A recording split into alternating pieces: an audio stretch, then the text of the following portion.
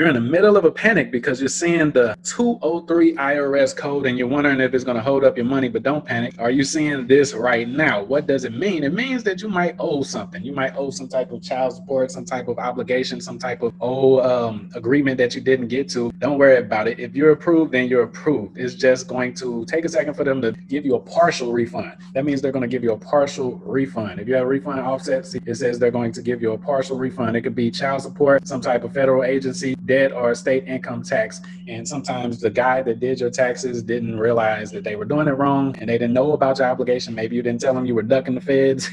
You didn't tell them you were ducking the child support or something. So that just means they're going to reduce it. I had one of these before, so don't worry too much. If you're new to the channel, go ahead and sub, so we can keep you updated, and just don't panic about this IRS tax topic 203. All right.